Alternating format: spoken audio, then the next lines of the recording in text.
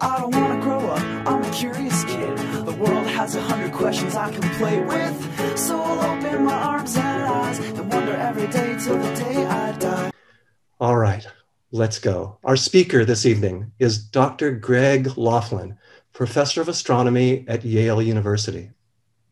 I'm not certain whether or not Dr. Laughlin has spoken for Mount Tam Astronomy before, but he has spoken for Wonderfest before. In fact, Greg spoke at the very first Wonderfest when he was a postdoctoral researcher at UC Berkeley, and when Wonderfest produced the first Bay Area Festival of Science. That's where it got its name. That was back in 1998. Professor Laughlin earned his PhD in astronomy and astrophysics at UC Santa Cruz, and then did postdoctoral research at the University of Michigan and at Cal. Go Bears. Greg then worked for NASA as a planetary scientist at Ames Research Center before returning to the UC Santa Cruz Astronomy and Astrophysics Department, ultimately becoming a full professor. Now at Yale, Professor Laughlin studies fundamental astrophysics, including tonight's subject, predictability. On Earth and out there, way out there, he'll be talking about predictability of the various manifestations, closer at home and again, way out there. Please welcome Dr. Greg Laughlin. Thank you, Tucker. That was a wonderful and kind introduction. It's great to be back among friends 23 years after the original Wonderfest. And it's too bad that can't be up on Mount Tam tonight. I'm sure it's beautiful. I'm sure it's exciting and wonderful. So I'll try to make this a talk about ideas rather than spectacular images. It's hard to compete over Zoom on anything other than ideas. So what I'll do now is I'll share my screen and share my slides that I wanted to talk about tonight.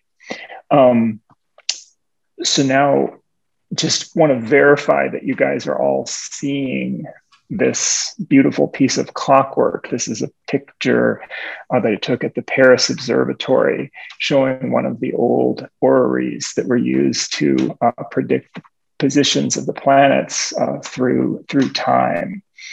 And, you know, it's when you give an astronomy talk on Zoom, it just never works to try to awe everybody with the images because the bandwidth is low and you guys have a very, very kind of high expectation. So I'm not going to try to compete with spectacular images of the cosmos, but rather I'll show pictures mostly that I took myself. And this right here is not a particularly exciting picture. The main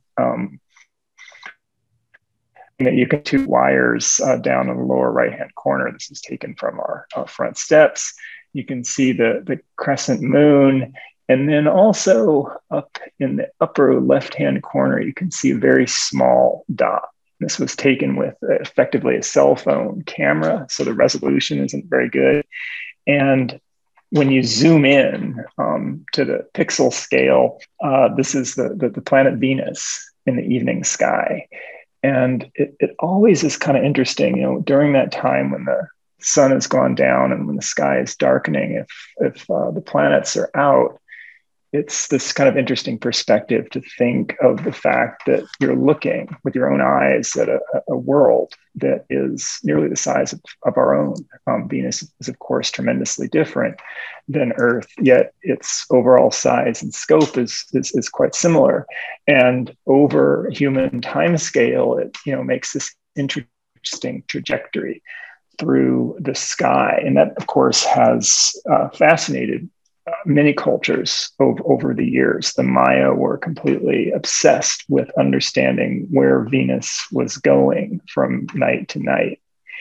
And the sort of advance that really broke things open, of course, was Isaac Newton's understanding of the law of gravity. Isaac Newton recognized that mass attracts mass with inverse square law of force, the 1/r² law of force.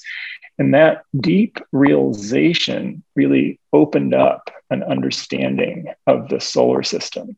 So this is a woodcut from Newton's Principia, and it shows a schematic diagram that gives a intuitive understanding of how an orbit works.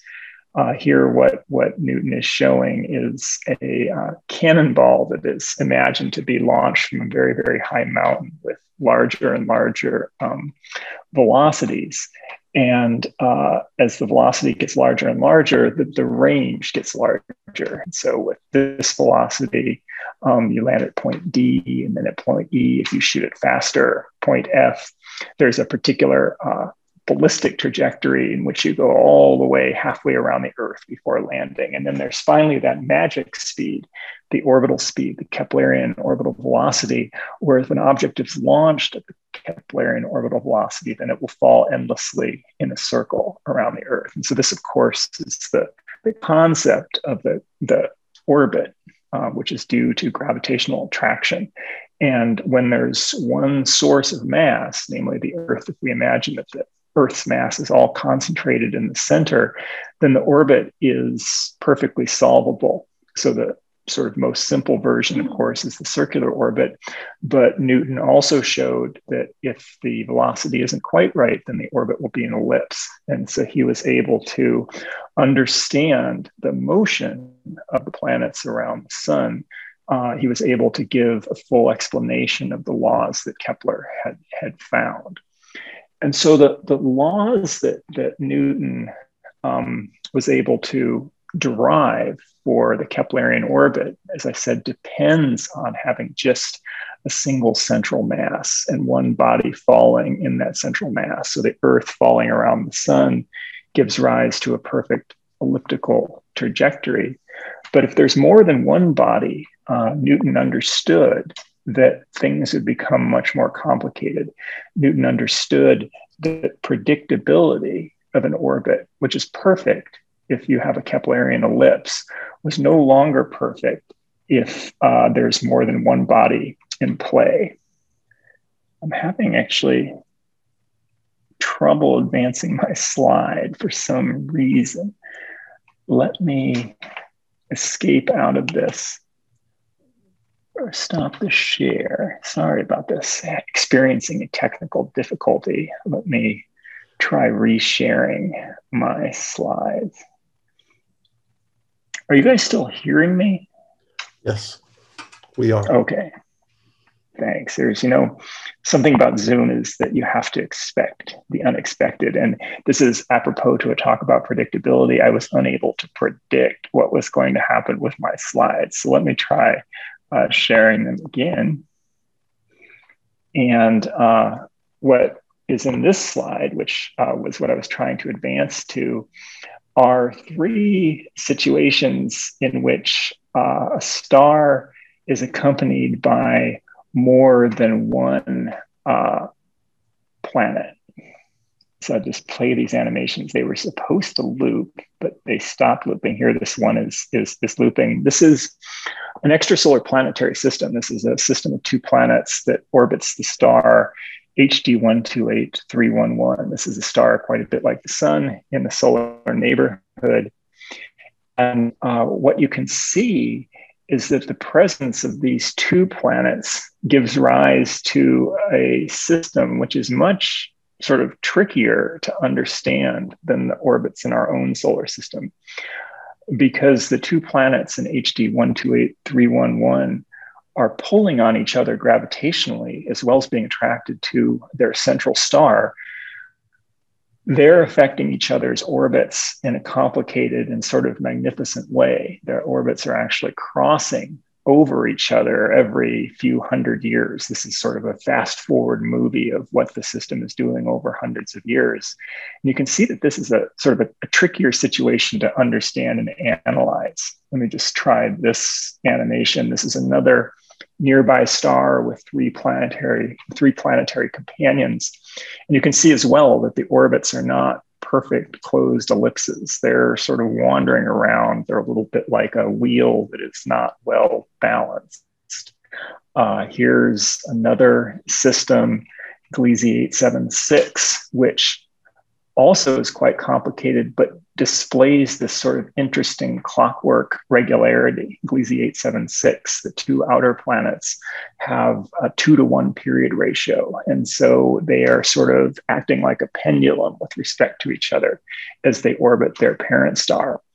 And all of these are just three examples of a whole myriad of phenomena that can occur when you have three or more bodies trying to orbit each other.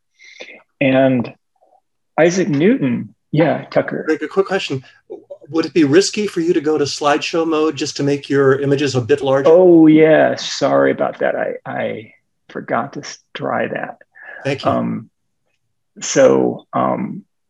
Isaac Newton knew that the planets would be pulling on each other, and he knew that the orbits would not be perfect Keplerian ellipses if there was more than one body. And he tried very hard to get a general solution, a general way of predicting what would happen if there's more than two bodies in the system. And Isaac Newton is, as you know, sort of regarded as one of the great geniuses of all time. And he wasn't able to get a solution. He sort of gave up in dramatic fashion. And this quote from a letter of his to a clergyman friend, where he wrote that to consider simultaneously all these causes of motion and to define these motions by exact laws, admitting of easy calculation exceeds, if I'm not mistaken, the force of any human mind. So Newton has sort of thrown down the gauntlet and has made the statement that the problem of predicting the future when more than one body is involved is inherently extremely difficult. Sort of a superhuman task is required. And so sort of statement of the problem was immensely attractive to mathematicians who came later, right? Because if you can solve a problem that exceeds the force of any human mind, then you've demonstrated in some sense a superhuman intellect. And so I see that, Tucker, my slideshow just is not advanced when I go into the main thing. So I think I'm going to have to do the lower resolution version here, unfortunately. Let me reshare that. Now I'm looking for sorry about this. That's all right. I'm actually an Apple fan too. I don't use Keynote, but I'm sorry if that's the problem. Yeah, I've taught literally hundreds of pandemic classes and have seen all the different things that can happen, but this particular glitch is one that I'm fully unfamiliar with, so I apologize for that. So I think what you see now on my slide is the main slide, and then this sort of slideshow mode on the left. So I think that I'm gonna need to go with that in order to not have to break out of the presentation every single slide. So I was talking about how Isaac Newton basically said that the three-body problem was insoluble. And so that led to intense efforts through the 1700s to understand the general problem of three or more bodies that are self-gravitating and the specific, highly relevant problem of the motion of the planets in the solar system.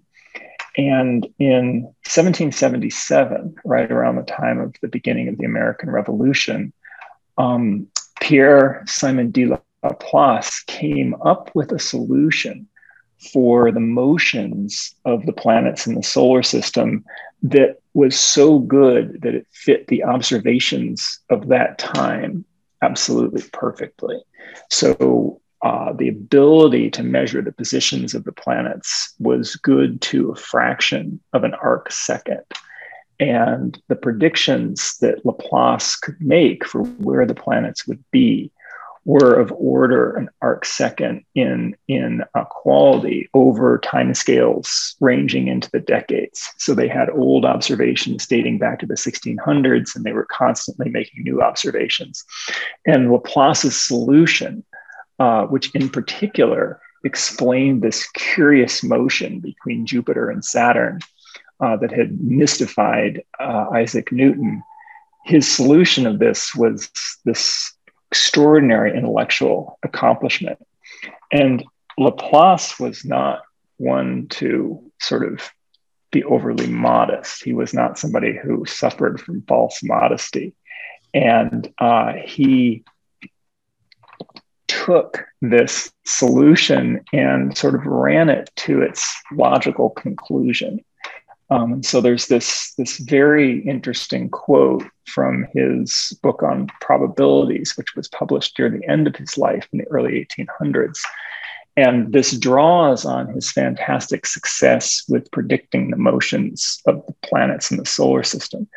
And he took this idea of predictability and he extended it to the entire universe. So he came up with this idea that if you know the conditions, the initial conditions, the positions and the velocities of all the particles that make up the universe, then if you apply the solution in the same way that he applied the solution to the motion of the planets, then you can know the future for all time.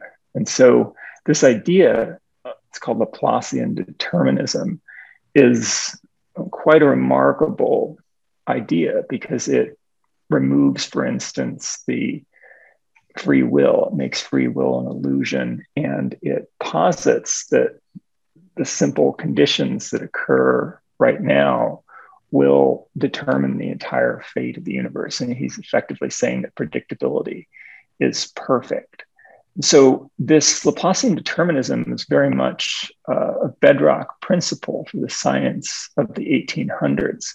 And even as it was being applied in sort of all through science, for instance, there was efforts to make a social physics where the behavior of humans was to be predicted with analytic equations. There were efforts to do that. And it was thought that that would be possible if just the right equations could be had. But even while those ideas were spreading throughout sort of the intellectual firmament, problems with Laplace's solution were starting to become apparent. This is a picture of another Frenchman, also a Frenchman who did not lack for self-confidence and who gladly wore these various medals that he received from the various scientific societies of Europe. This is the discoverer of Neptune, Urbain Le Verrier. And in addition to discovering Neptune by looking at the perturbations of Uranus's orbit and predicting where the unseen planet would be, Le Verrier was also very interested in the motion of all the planets in the solar system. And as the 1800s progressed, the ability to do high resolution, high quality observations got better and better. Some of you may be familiar with like Joseph Fraunhofer's refracting telescopes were extraordinary advances in observing technology that came about in the early 1800s. And because of that, the ability to measure the planetary positions got better and better and better. And what was realized by the 1850s or so, that Laplace's effectively calculations were incomplete. And that as time accumulated and as observations became more and more finely gradated, it was clear that Laplace's solution wasn't correct. And huge efforts went into refining Laplace's solution to try to get a version that really was correct and really would allow for prediction of the future into the indefinite forward years. But no one could do it. And the situation actually became serious enough that King Oscar II of Sweden offered a large prize for the demonstration that the solar system motions could be predicted, and in particular, a demonstration that the solar system would be stable for all time. By stable, what we mean is that the orbits will oscillate in a bounded way around their current configuration, and that you won't have dramatic events like one planet crashing into another or things like that. Clearly, it's something that's of substantial interest to know whether the planets will be stable or not.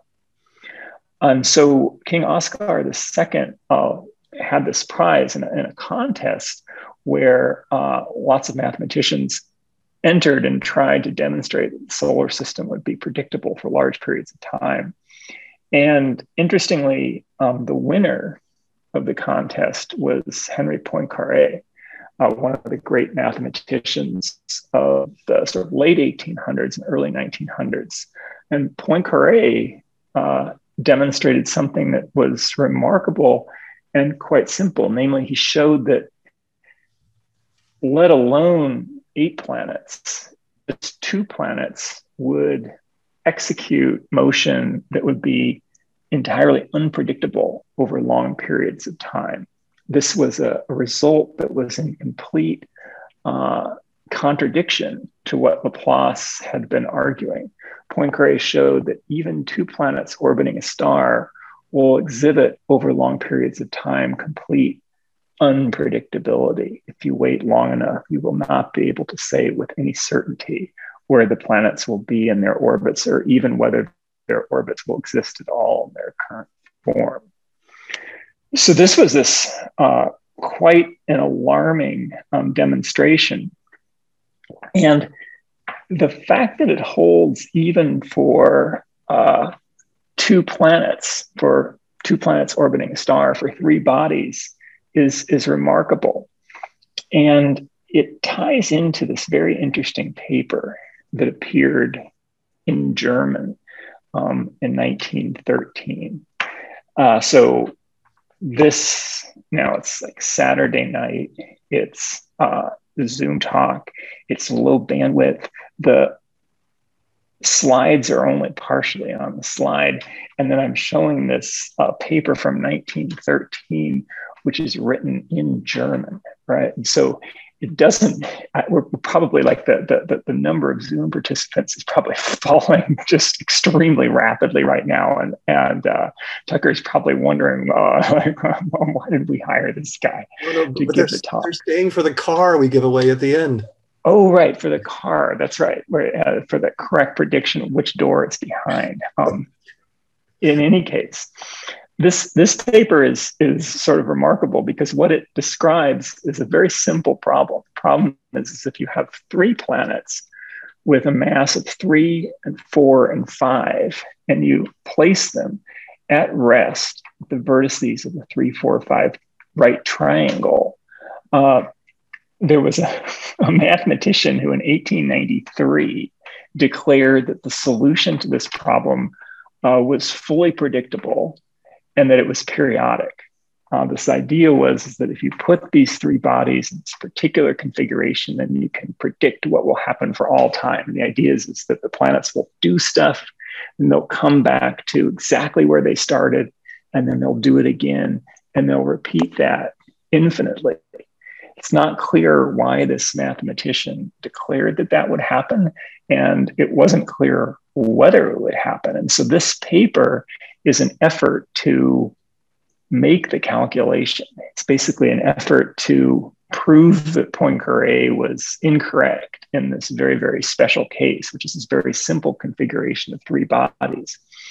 And so the paper is in German. It talks about where the planets start off, and then it gets quite boring.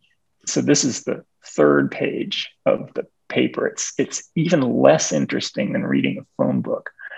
With a phone book, you can kind of get a sense of who lives where, like what the distribution of names is. The names are interesting. Here, this particular paper is just columns of numbers. And what the columns of numbers represent are an effort to predict where the 3 planets will go after they've been started with this particular initial condition. And the paper goes on for several pages like this, and then it comes to an unsatisfying end. And the problem of trying to predict what happened has failed. What they're saying is that there's basically no indication that the bodies have a predictable, regular solution. What the paper calculated, what those numbers, those columns of numbers show, is the first beginnings of the interaction. Remember that the orbit of one planet around the star is very simple, but when you add 3 bodies, the orbit starts to become complicated. And so in 1913, using effectively an adding machine and cranking hand-done calculations, they were able to march the bodies through part of their motion. They start at the corners of this 3, 4, 5 right triangle, and then their gravity causes them to fall in towards each other. And what they calculated was that bodies 4 and 5 come close to each other and have a close encounter. And during that time, it's very tricky to calculate exactly where they are and how fast they're moving. So you can see that the calculation steps slow down for body 3 while body 4 and 5 are having this encounter. And then body 3 falls through the system, and bodies 4 and 5 have a second encounter. And this is where they got tired of trying to figure out what was going on with the adding machine. This was as far as they were able to get in 1913. Something that's also sort of interesting is that if you look at the paper, it has one author, Dr. Karl Barau. But if you look at the acknowledgements in this paper, at the very end, it says that most of the calculations were done by Mr. Sigurd Christensen, who was a graduate student. And so one advance that astronomy has made in the last century is now that if the graduate student does all the work, then the graduate student gets to be first author on the paper. But in this case, that wasn't true over 100 years ago. It's now possible to calculate the full motion of what happens. And it turns out that the bodies don't come back exactly to where they started. I'm not going to run through this entire computer simulation, but it shows the sort of intricate motion that the 3 bodies engage in as time goes on. And over here on the left is a visualization of all the motions that they do. And what happens is that body 3 ends up getting thrown out of the system. Bodies 4 and 5 are locked in a binary orbit. They leave in one direction, and body 3 leaves in the other. And so this system, it turns out, is predictable, but it displays this interesting property in that the tiniest change in the initial condition completely changes the character of the emotion if you wait long enough. So moving the body just tiny, tiny fraction of its initial distance is enough to totally change the situation. Now, this is now a very familiar idea to us.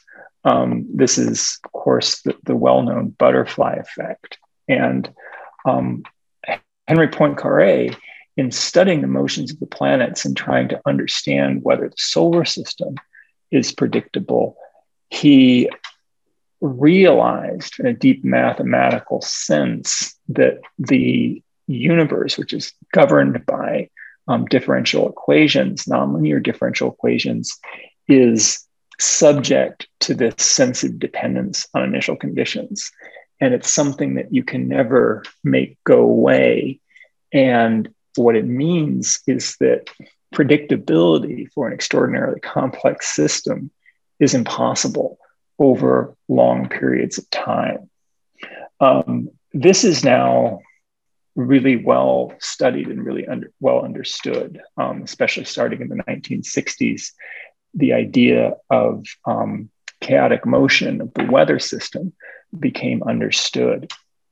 And so the butterfly effect specifically refers to the idea that the simple flap of a butterfly's wings changes the air currents enough so that over a time scale of roughly 3 weeks, the entire Earth's weather system patterns are completely different. And so everything that's happening everywhere determines what happens 3 weeks down the line. The Earth is a classic example of a nonlinear, non-predictable in the strictest sense system.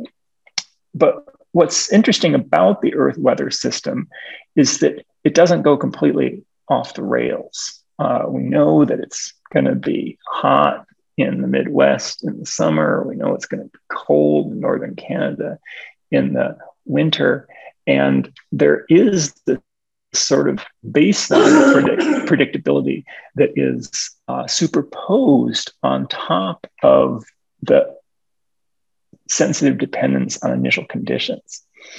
This is manifest in weather prediction. So over time, this plot is now a few years old, but over the last couple of decades, as computers have gotten better and better, and as our ability to measure the initial conditions in the atmosphere gets better and better, we've been able to, through great amount of struggle, push the horizon of predictability for the Earth weather system from time scale roughly 6 days in the late 80s up to roughly 9 days now.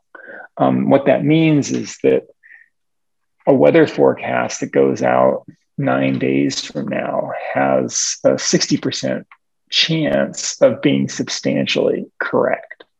And you know this from experience. If you look at the iPhone weather forecast, it gives you 10 days in advance.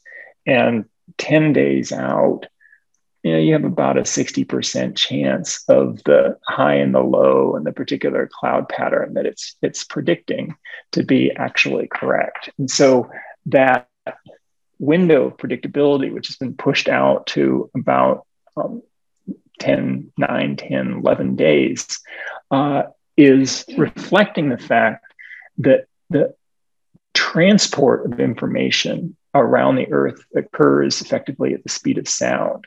So jetliners travel roughly at the speed of sound. It takes a jetliner that doesn't have to refuel roughly 24 hours to circumnavigate the Earth. And so with each sound crossing time for the Earth's atmosphere, the initial conditions, the errors in the initial conditions, the small changes in the initial conditions that you don't know about, have more and more time to build up. And what that does is that makes the horizon of predictability for the Earth's weather system. The ultimate horizon is sitting at something like 2 or 3 weeks. No matter how much computer power you have, it's going to be impossible to get accurate weather forecasts that go beyond about 2 weeks. And we're already getting substantially close to that with the supercomputer efforts and the meteorological efforts that are being made. And so it's interesting to think about that time scale and to think about what the relevant period for transmission of information is. In the context of the solar system, predictability occurs for millions of years because that's the time scale over which planets exchange energy and angular momentum. For the Earth, that predictability is taking place over weeks because that's the time scale. It's a multiple of the time scale of the sound crossing time around the Earth system. And so it's interesting to think of other systems that have both shorter and longer horizons. So I wanted to show an example, an interesting system that involves predictability on very, very short time scales. And so what this is are 2 maps that are made from Federal Communications Commission data. And the first map shows all of the towers that have been built for radio broadcasts. This is primarily cell towers, but also microwave radio towers. And you can see that there's hundreds of thousands of these towers, and they sort of map the population distribution of the United States. And then this map on the right, shows new links between towers. And what you see is this interesting sort of straight line on part of the United States, and actually a triangle that connects Washington, D.C. with New York and Chicago. And there's nothing analogous in the rest of the United States. If I were to zoom in and we had better bandwidth, you could see that this is a very different structure than anything else in the graph. So it's interesting to zoom in to this region in Chicago and see what's going on here. So basically take a sharper look at the data. And when you zoom in, you see that the links are all ending, or many of them are ending at this one particular spot. This is satellite view. And Fermilab is literally just across the street here. And so at first glance, this looks like it might have something to do with Fermilab, but it doesn't. It seems to have something to do with this building right here. And you can go into Google Earth and you can look at the actual towers that these links are connecting to. And you see that they're microwave dishes that are being put on these towers near this mysterious building. And you can zoom in further to this building and you can see that there is an enormous amount of power going into it, and that there's generators on the side here. And then in Google Street View, you can go in and try to look at what the building is, but there's no signs, there's no indication of what it is. It's like a mysterious thing. Here's another picture, just like if you kind of try to see what's going on, it's just the bland interstate sort of highway region. The building is right near Interstate I-88. And so what's going on here, as you've probably guessed, is an effort to make better predictions in the same way that a huge amount of supercomputer effort has gone into pushing the prediction horizon for the Earth's weather system from 6 days to roughly 8 days in 2011 to roughly 9 or 10 days now. A huge effort is going into predicting what will happen to the markets. And the market predictability is something that doesn't work 8 days into the future. It's something that works milliseconds into the future. And so what this graph shows is what happens to stocks in New York a few milliseconds after something happens in Chicago. And the lines in that graph were basically to get the information from Chicago to New York effectively at the speed of light. And then you can see that the response of the stocks is predictable over time scale ranging out to about 40 milliseconds.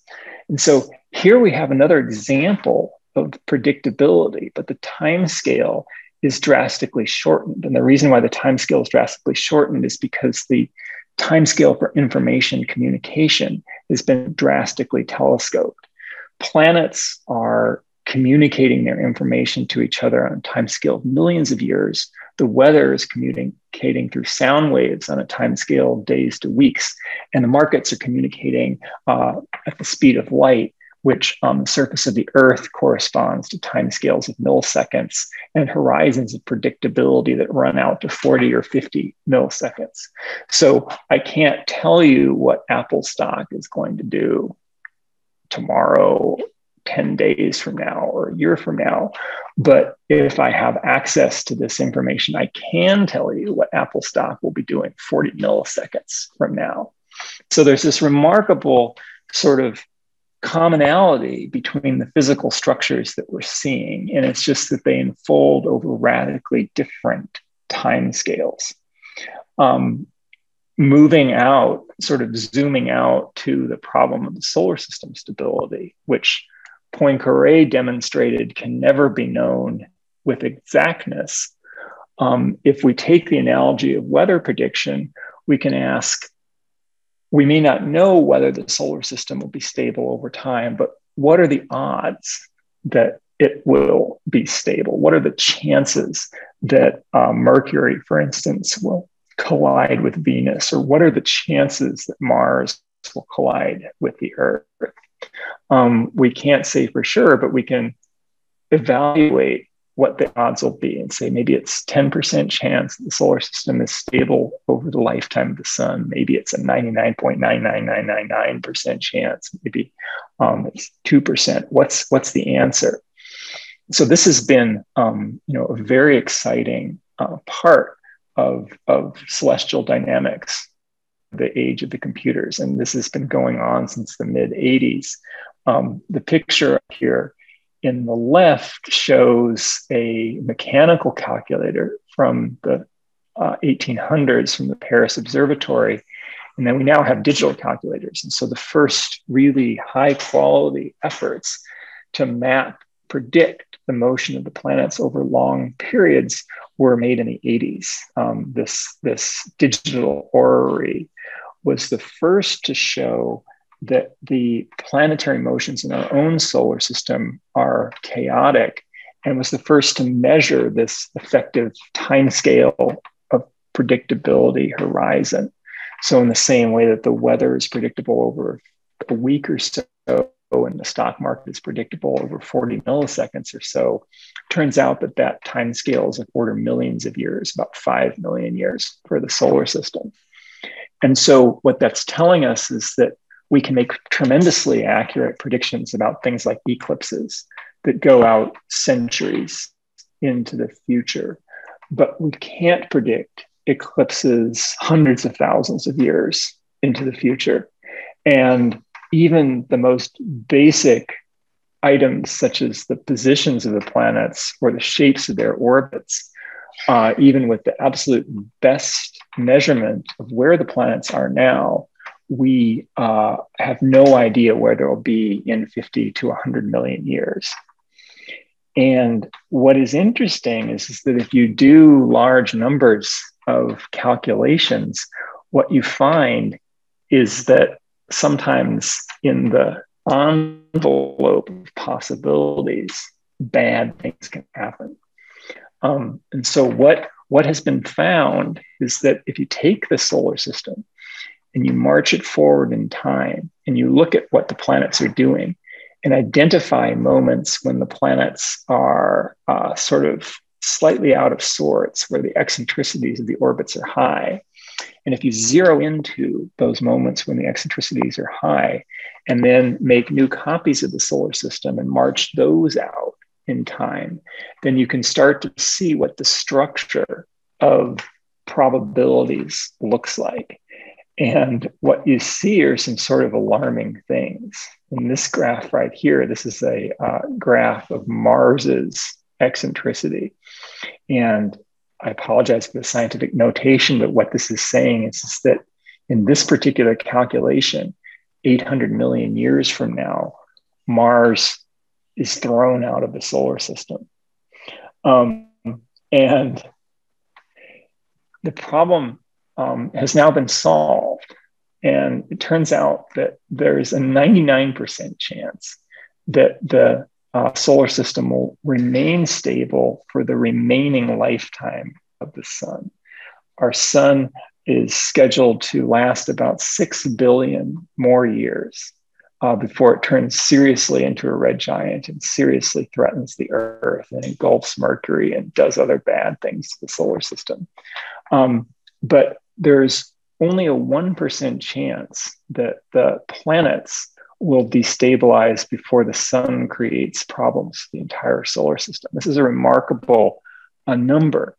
It seems like either it could be very high chance or no chance at all. The 99% is kind of an interesting geometric median between those extreme possibilities. And what's also doubly remarkable is that if you use Newton's laws of gravity, if you go all the way back to the formulation that Newton made, in which gravity is a pure 1/r² force law, then what you find is that the odds of stability go way, way down. So if you solve the problem that Newton thought he was solving, that Laplace thought he was solving, that Poincaré thought he was solving, the answer is that the solar system has a very high chance of destabilizing. And its stability depends on the tiny derangement that general relativity provides to the Newtonian force law. So there's a sort of remarkable full circle here in that Newton pointed out that the understanding this exceeded the force of any human mind. And indeed, to understand whether planet orbits are stable, one has to know about general relativity. One has to draw in one of the greatest scientific advances of the 20th century. So the takeaway from all this is that predictability is a relative thing, and it depends on the particular system that you're interested in. So what I wanted to do now in the last little bit of the talk is sort of open the mind up to the very largest scales. So I'm going to stop my share here, and I'm going to go to a website. So I think you're just seeing me right now while I type in the website name.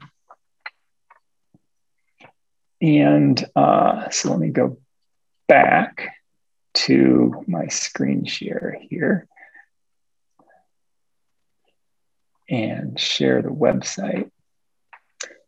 So the site that I've gone to is called Metaculus. Can you guys see that? And Metaculus is all about predictions.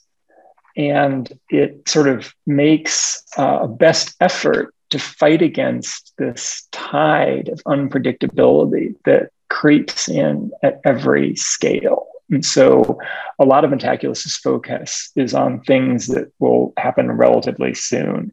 And a lot of the focus is on things that are sort of prosaic. So when I just pull up Metaculus, there's some questions that don't seem particularly interesting to a big picture astronomy talk.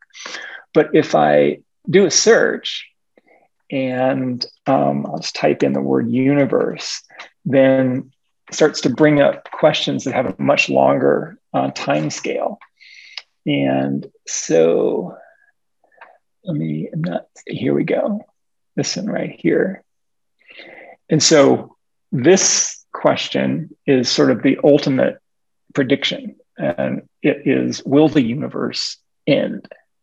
So I'll end the talk by leaving this up and get the discussion started for any questions or ideas that this sort of general ideas about predictability have produced. So I'll stop sharing so I can see the people who want to talk. And you won't provide the answer to whether or not the universe will end? Well, I'll provide the current odds. So the current odds, let's go back to sharing the screen. I am providing the answer. The universe is a chaotic system, and the odds are 83% that it will end. So you'll have to read the fine print, but there have been 597 predictions so far, deep thinkers, a wide variety of paths of life. And so the current odds are 83%. There's a number of very interesting deep time questions on Metaculus. One that is particularly interesting to me is whether the eclipse that's scheduled for the year 2522, there's going to be a total eclipse that is predicted to occur in the year 2522. The question is whether that will happen or not. And so you might think, oh, of course it's going to happen because we can predict where the planets are going to be to very, very high precision. It's obvious that that eclipse is going to happen. But let me just find what the current odds on that are. So let me go back and I'll just search for eclipse. And here's the question. So the question is will there be a total solar eclipse in 2522? And that's right now running at 96% chance. So I want to think, whoa, wait, what is going on? Why would anybody predict that that eclipse won't occur? Now, of course, if that's how you're thinking, go to Metaculus, sign up for free and put in 100% prediction. But it's interesting to think about reasons why that eclipse might not occur. And that provides a good segue to opening it up for discussion. All right. Thank you, Greg. We will give you some perhaps inaudible but wild applause at the very end of tonight's presentation. So let's get to the questions. I'm seeing a few here in the chat. No raised hands yet, but let's see. Yes, I raised my hand. Please. So on this last topic, how are these predictions actually calculated? I mean, are they just a count of how many people say what? Will the people that make predictions somehow be weighted by their capability of actually making predictions, or where do these numbers come from? Yeah, so what we have is an algorithm that looks primarily at track record. So if you go to Metaculus and you're unknown to the site and you make predictions, then it has a flat prior on whether you're a good predictor or not. But then as you make more and more predictions, then your track record gets established. And so if you're somebody who is good at predicting on the type of question that you're predicting on, then that's given more weight. And so what you were seeing right there was the median community prediction. But what we also have, and you can get on the site, is the prediction that's weighted by track record of the individual Breyer scores of the participants. And so that turns out to be far, far better than simply the median. And so I'll not disclose what the Metaculus prediction is about whether the universe will end and the Metaculus prediction of whether that eclipse will occur in 2522.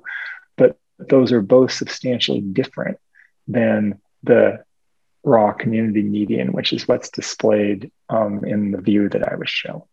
Well, it's just with one of these questions, I think it's not even clearly defined what it means the universe to end. So the question itself seems pretty.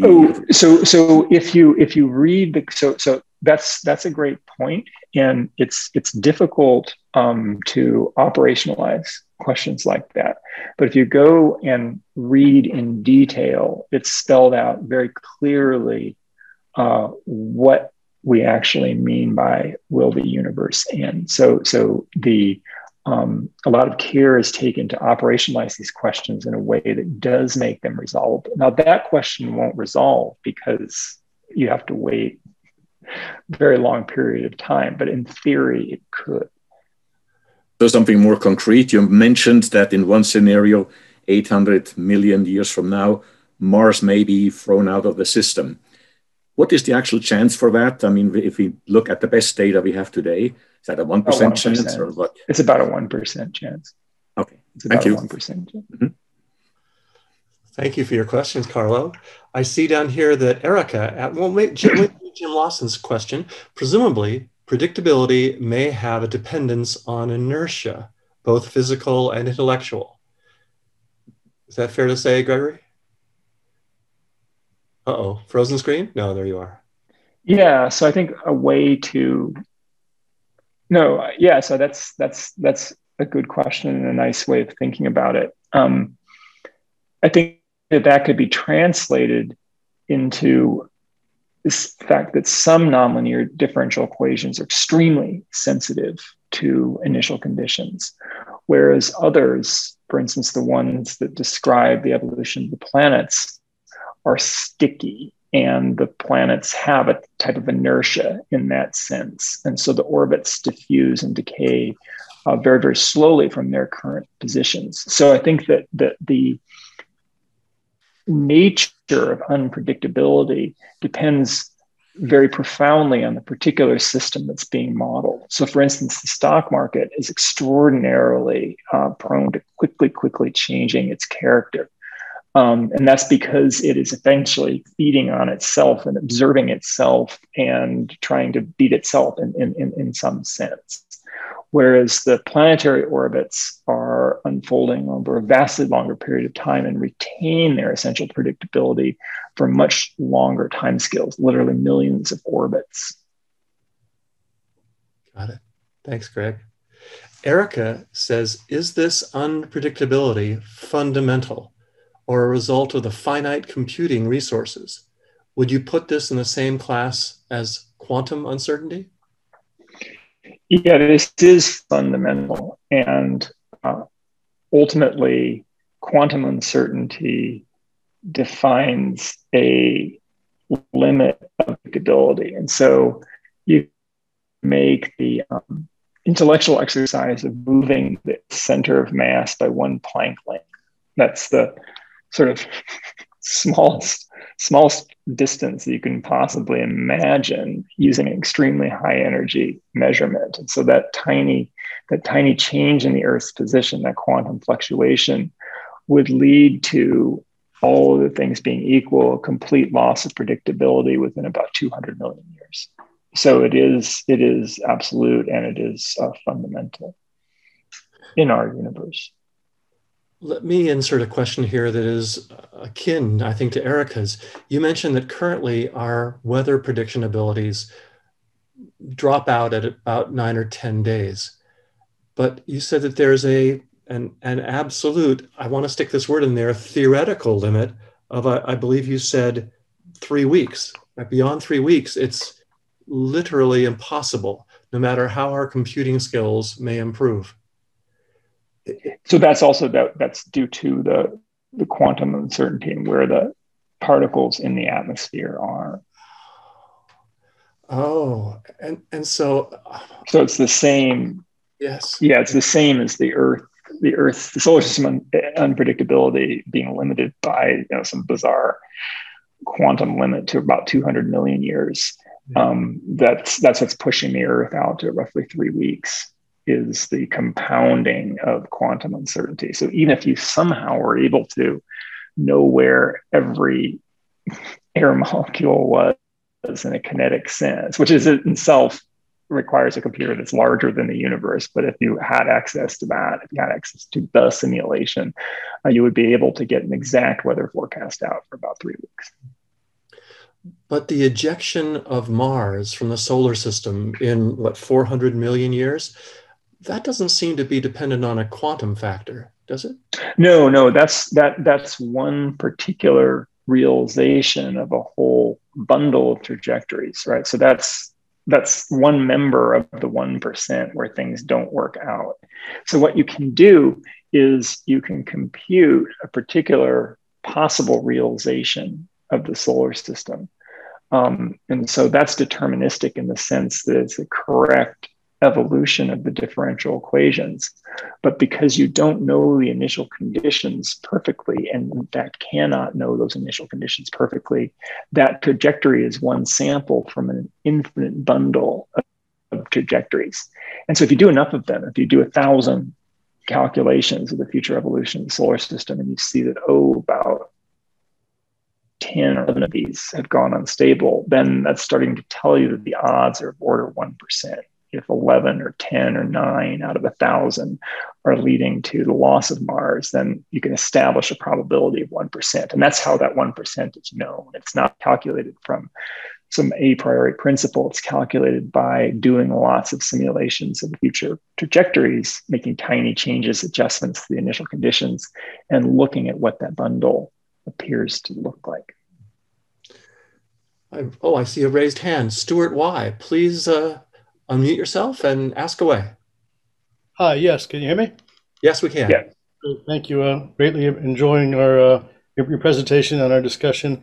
I did put my question just in the chat, and I'll read it. With regard to the trading example that you shared, our society may change to such applicable laws to make things fair, to eliminate the technological edge that such companies would have to trading using high-speed networks, computers, and algorithms. And you presented the problem of the stability of our solar system or the whole universe. And on a more concerning level, we worry about the next asteroid which would hit Earth, such as the one that wiped out the dinosaurs. Well, how do our scientists make such predictions on which asteroids might hit Earth, and how accurate are those predictions? And once we decide that we're in imminent danger of such a strike of a large enough asteroid, how could we change the laws to avoid such impact? Thank you. Yeah, those are great ideas. So as far as the asteroid risk goes, the most important factor is understanding what the inventory of the solar system is. So Doug Lynn, I guess, is your next speaker in this series, and he's going to talk about Oumuamua. Oumuamua was found by the Pan-STARRS project, and what Pan-STARRS is tasked to do is to find all the small bodies that have orbits that are currently in the near-Earth vicinity. And so something that's very encouraging is that there are no asteroids that are known that within our lifetime could create, something like the KT impact. There's no 10-kilometer or even 5-kilometer asteroids that are currently endangering the Earth. And the detection of bodies has gotten down to things that are a few tens of meters in size, like the Chelyabinsk impactor was not seen, but it very easily could have been tracked and seen before it came out of a part of the sky where it hadn't been found. And so if something is found, then what you can do is you would immediately calculate a very large number of possible trajectories. So its orbit, and especially its shape and the way that it responds to sunlight, wouldn't be perfectly understood. So there would be an envelope of possibilities, and you would immediately invest a lot of supercomputer time to calculating that envelope of possibilities. And then once that envelope was understood, if there was a time scale of years, then you can do various things to deflect the asteroid. So it takes only a small change in the asteroid's orbit, and I'm talking a very small change, to make a difference of a few thousand miles when it arrives at Earth at some point in the future. NASA's running a very interesting mission called the DART mission, where it is going to perturb the orbit of a binary asteroid and study how a small impact then changes the trajectory of those two orbiting bodies. So we're really sort of at the level of technology and level of understanding where if we get some advance notice, an asteroid deflection is quite possible using an impactor. And we're also fortunately seeing that there's a very small chance that we're in any immediate danger for sort of a civilization affecting impact. But for things like the Chelyabinsk or the Tunguska impactor, we're still at a risk from those, and we're categorizing what's out there. Thank you. Very good. Thank you, Stuart. Greg, let me ask not about asteroids, which seem to be, we rarely learn of new asteroids being discovered, but we do learn of new comets being discovered quite often. Could a comet be of sufficient size and sufficiently inappropriate orbit to do us in? Yeah, the odds are pretty small, but it is true that a new long period comet, we would pick that up in a sort of a Jupiter-like distance, most likely, if it was a kilometer or two across. And it's quite possible that you could have one of those come out of the blue and hit the Earth. So we are at risk from that.